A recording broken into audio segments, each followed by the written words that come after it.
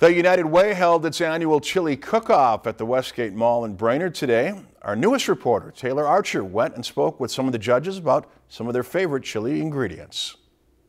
It certainly was the battle of the beans today at the annual United Way superhero-themed chili cook-off.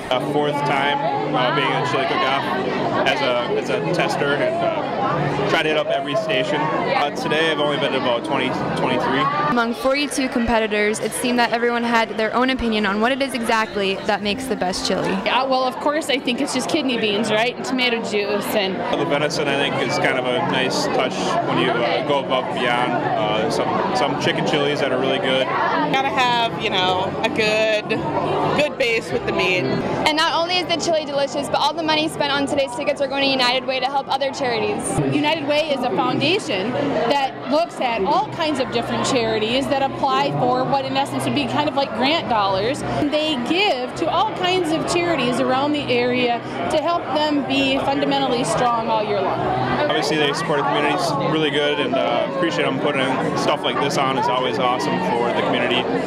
Definitely need more of this kind of involvement around the community, so give a hats off to them for sure.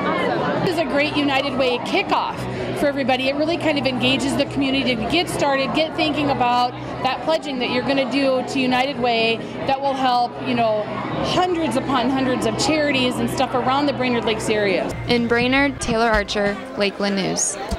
And the Bemidji Area United Way will host its chili cook-off at the Sanford Center on September 21st. If you've enjoyed this segment of Lakeland News, please consider making a tax-deductible contribution to Lakeland Public Television.